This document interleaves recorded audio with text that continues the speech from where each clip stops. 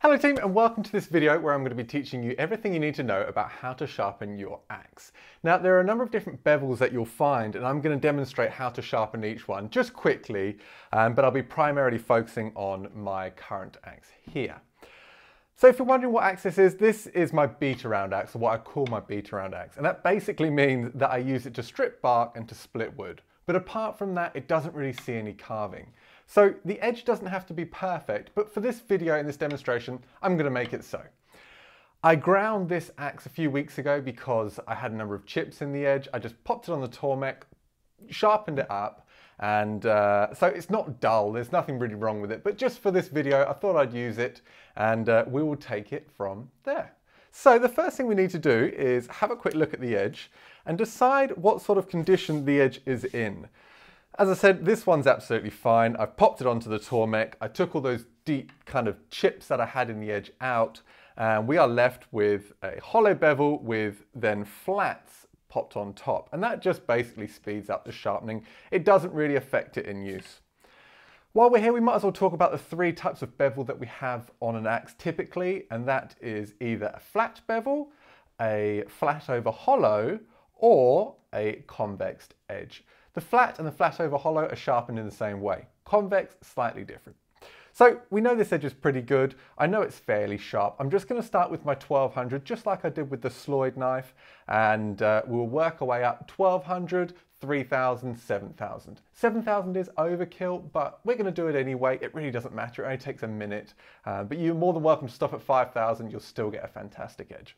So the first thing we need is our float glass and jarwood sharpening system. You've seen this one before. I use it to sharpen all of my tools, and we then need to attach or adhere our first grit of paper. So this is the 1200 grit.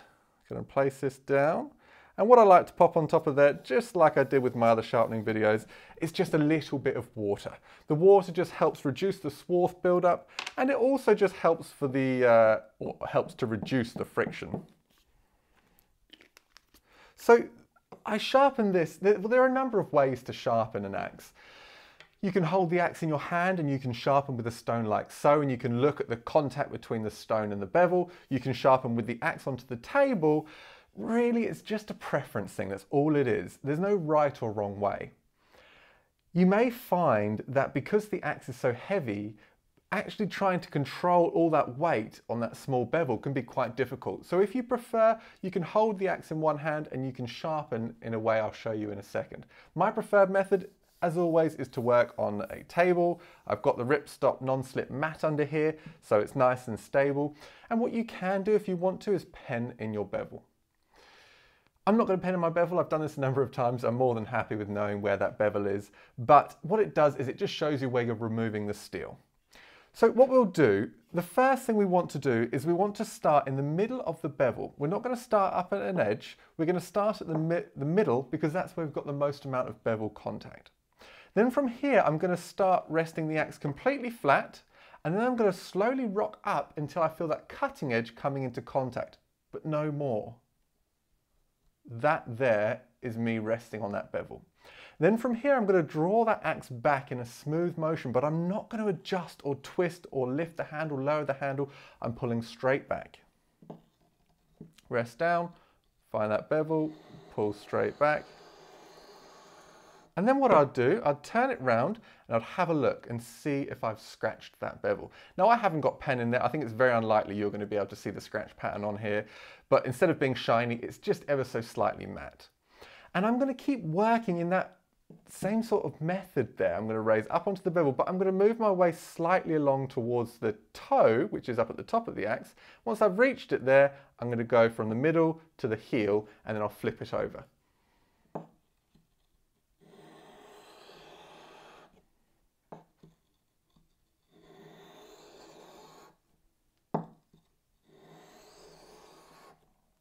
Okay, last pass. And what you'll be able to see if you pen this in is you'll just be able to make sure that you've hit that whole edge. Now I'm going to go from the middle to the heel. The middle to the toe, middle to the heel, basically is just because I've got the most amount of bevel contact, in the middle of the axe. If I'm starting up at the toe, there's very little there to register. The other reason that I'm not going in, or the reason why I'm not going in a pass from one end to another, is you've got very little control over that bevel, very little sensitivity.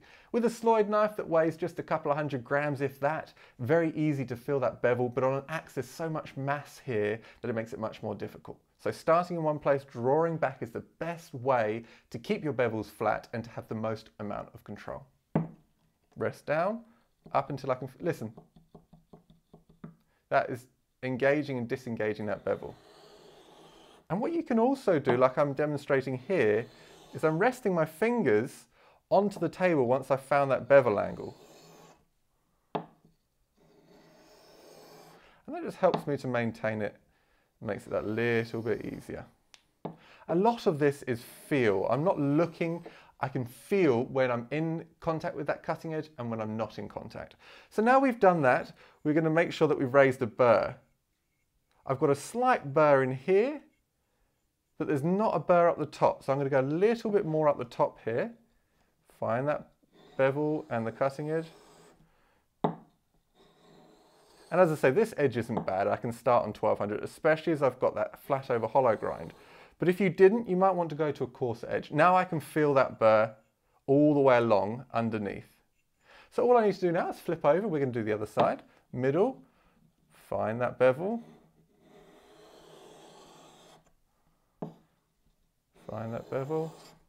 And I'll now go my normal speed for this.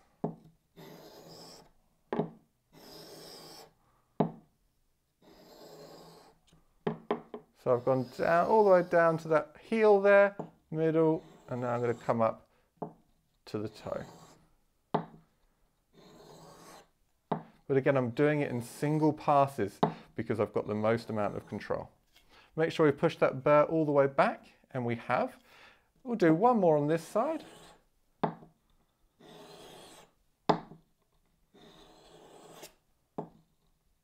Find that bevel, draw back, last one up there, and then we'll go from the middle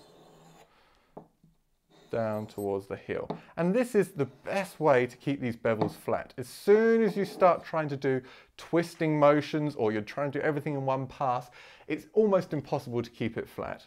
The reason we want flat bevels in carving, ideally, is because it allows us to have not so much bevel contact, but we have very much a either engaged or disengaged bevel. And it also helps to reduce glancing off. If you've got a convex bevel, which is more typical in hatchets, you'll find that for carving, they tend to glance off. You can use them, and I'll show you how I sharpen those, but ideally you'd work with a flat bevel. I can actually quite clearly see this burr now. I wouldn't be able to show you. What you'd need to do again for a burr is you want to have the light coming in at 45 degrees, the top bevel with the burr on, you want to have facing upwards, light at 45 degrees, and you should see a glitter along the edge. I think I've just done the wrong side, so it wasn't there, but let's just pull it round again. I'll show you. Make sure we've got it. I can see it very clearly now.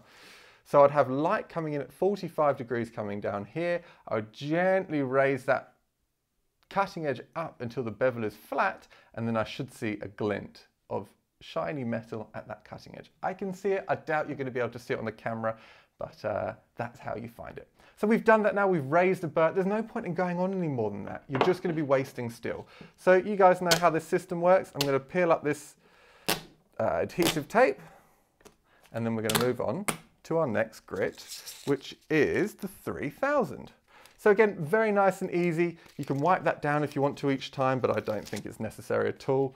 I'm going to, as long as there's nothing on the glass block that's going to create lumps or bumps. This is, although it's had a few fingerprints on there, it's still absolutely fine just to stick another strip of paper right down on top.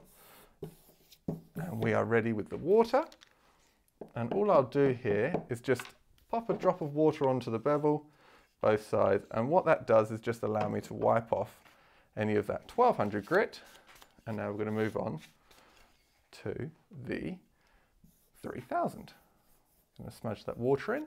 Same thing again, and I'm going to go at my normal speed. I might even skip this because there's no point in me repeating it over and over.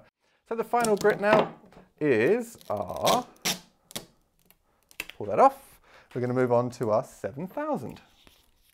And this really is how quick and easy it is. There's nothing going on behind the scenes here. It's literally me peeling and sticking sandpaper, and there's really no mess, and that's what I love so much about this system. I'm going to wipe that edge again, remove any of the previous abrasive that might be on there, and then we'll do the same thing again.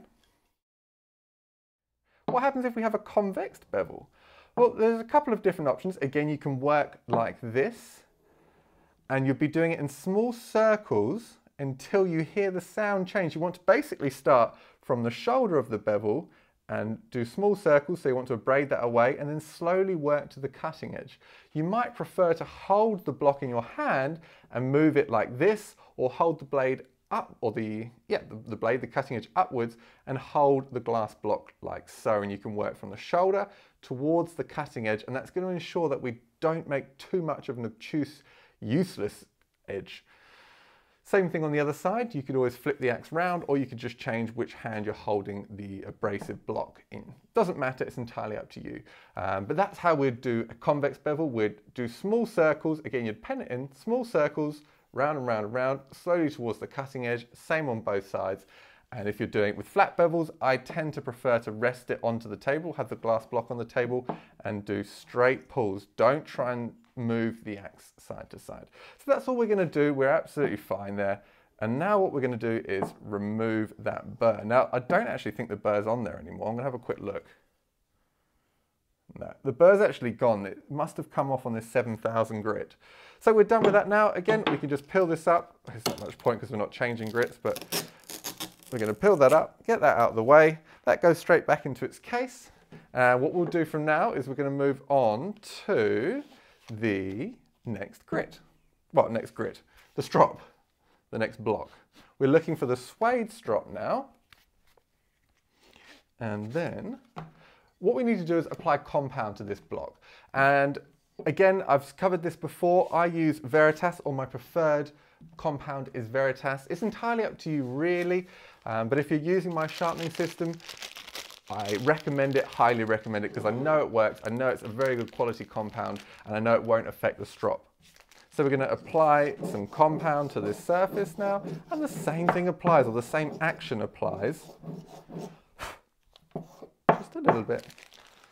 And we're going to do it in the same way. Now, when you're stropping a convex bevel, you want to ensure that you're not doing circles on the strop. You only do the circles when you're doing it on the abrasive paper. If you do circles on the strop, you're going to damage the strop. So what we want to do, we're working on the flat edge, or the flat bevel, same thing, same position, rock up onto that cutting edge, and then we're going to draw back, and we're going to repeat this same fashion. Again, I'll go in my normal speed, find that bevel, don't go any further and don't go any less. And if you've got that pen, it'll be nice and clear as to where you're removing the steel, and you can then adjust it. And don't expect it to be perfect the first time. There's going to be little mistakes. You're going to have to do a pass and check it every time. That's just to be expected.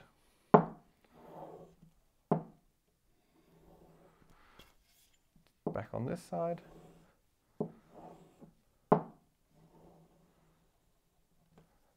Back down towards the heel again. Again, my fingers here are resting on the table, and that allows me to fix everything in place. Back this side.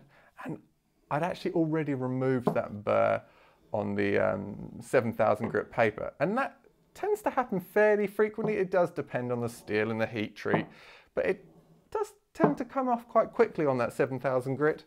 So I'm not going to go too crazy with the strop here. And this is exactly how I maintain my axe for long periods of time, simply just stropping, nothing else. And that's all it takes. As long as you finish, or you bring this up to a fine edge, 5000 or 7000, it maintains on a strop very, very well. And it's important that we keep the axe sharp. If we don't have a sharp axe, we're going to have glancing blows, we're going to have it much more difficult for the edge to cut into the wood, and ultimately it's going to be more dangerous and just more unpleasant, or less pleasant. And we're going to leave it there.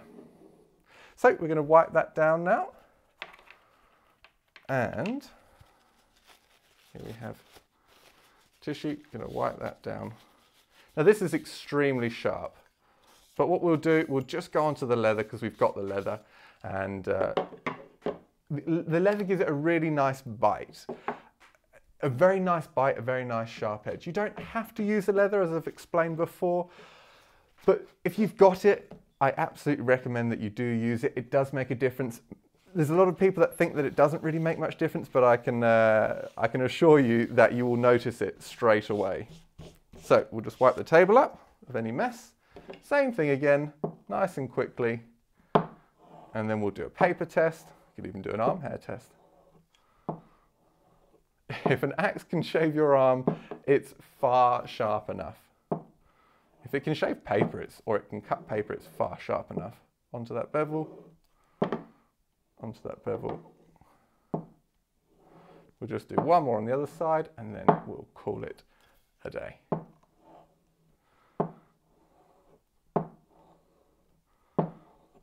Back down from the middle, towards the heel, and we are done. So, paper test. What we're looking for is that it can shave paper from one edge to another. And if it's very sharp, you'll be able to move it around without any problems whatsoever. So there we have it. The last thing we'll do is we're going to pop a little bit of oil onto here, and that's just going to help reduce the chances of it rusting. A little bit of oil, and then we are done. That's all it takes. Of course, what we need to do is pop it back into its sheath. Put the sheath here. And that is how you sharpen and strop your axe. So hopefully you've enjoyed this video. Hopefully it's helped answer any questions that you've had. And of course, if you do have any more questions, just drop me a question in the comment section. And of course, as always, hit the subscribe button. Don't forget to click the bell to be notified of any new content. And if you have enjoyed these videos, please consider supporting me on Patreon. The link is in the description below. Until next time, have a fantastic time carving, and I'll speak to you very, very soon. We have some bonus footage, team. Sorry, I totally forgot to do the arm hair test. So I turned all the lights off, but we're actually back. Of course, we'll do a quick arm hair test because it wouldn't be right to do it without, or to finish without. So you can see just how sharp it is. It's easily cutting that hair, and it's not leaving me with damaged skin or scratched skin. So there we have it, team. All right, I wanted to include that just in case anyone wanted to see it. So there we go. I've now got bald arm hair. Anyway, team, we'll leave it there. Thanks very much. Bye-bye.